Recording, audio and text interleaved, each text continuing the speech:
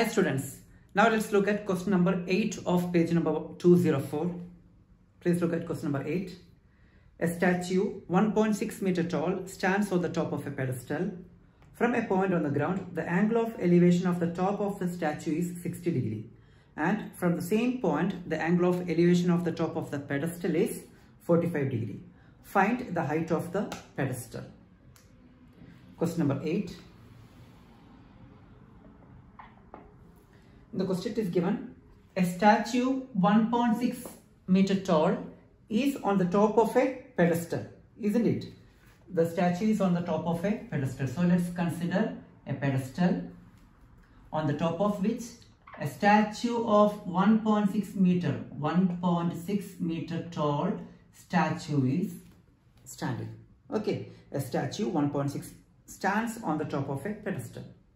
Now, from a point on the ground, so let's take a point on the ground. From a point on the ground, the angle of elevation of the top of the statue is 60 degree. So from this point, the angle of elevation of top of the statue.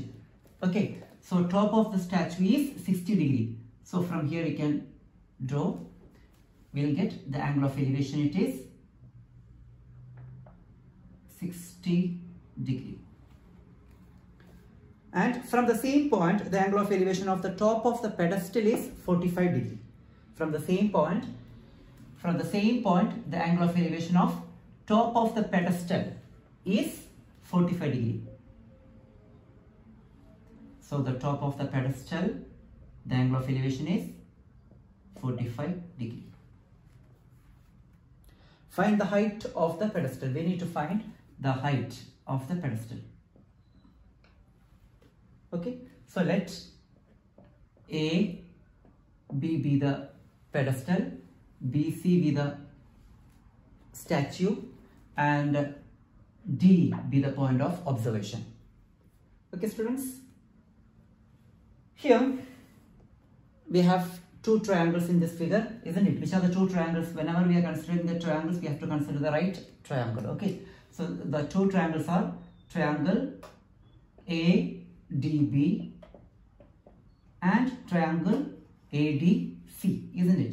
Triangle ADC. So before solving, we will find out the common side. So for these two triangles, triangle ADB and triangle ADC, the common side is what? AD, isn't it? AD is the common side and the length of AD is not given in the figure, isn't it? So we will consider, let X be the length of the side AD. Okay. Now, when we solve, first we will consider one of the triangle. So we will consider triangle ABD. In triangle ABD, in triangle ABD, the angle is 45 degree. Okay, so we will take tan, that is opposite by adjacent, isn't it? Tan 45 equal to opposite, that is AB, by adjacent, that is AD. And we have the value of tan 45, that is 1, equal to, we will substitute AB, that is what we need to find out, that is H, by AD, that is X. As we did in the previous question, for making our solution easier, we will try to make two equations with the common side. Here the common side is X, isn't it? So we need to make two equations with X. So for that we will take X to this side. So therefore X equal to H. We got equation 1. Similarly, from the second triangle also we will try to make an equation using X. Okay, so for that the second triangle is in triangle ADC, the angle it is 60 degree, isn't it? So tan 60 degree equal to opposite, that is AC, by adjacent, that is AD, isn't it? So tan 60, its value is √3 equal to AC, that is what? 1.6 plus H, isn't it? AC, that is statue plus pedestal, that is 1.6 plus H, by AD, that is X. We need to make one more equation using X, isn't it? For that we will take X to the side and √3 to the other side. So therefore x equal to 1.6 plus h by root 3. So now we got second equation using x. Okay, so here first equation is x equal to h, and here the second equation is x equal to 1.6 plus h by root 3. Now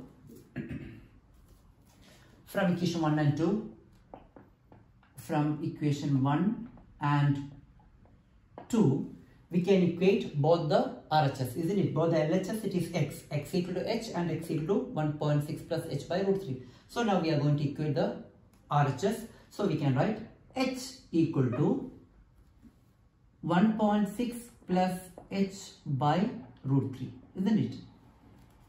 For solving, we can take root 3 to the other side. So h root 3 equal to 1.6 plus h, isn't it? H root 3 equal to 1.6 plus h. Now we can take this h to the other side. So it will be h root 3 minus h equal to 1.6. We can take h, which is common here, outside the bracket. So it will be h into root 3 minus 1 equal to 1.6. Here we have to find the value of h. For that, therefore, h equal to 1.6 by root 3 minus 1. Okay, now we can see here in the denominator it's a irrational number. So we have to rationalize the denominator. So for that, what we will do is 1.6 by root 3 minus 1 into, we will take the conjugate and multiply and divide, isn't it? So that is conjugate of root 3 minus 1 is root 3 plus 1 by root 3 plus 1.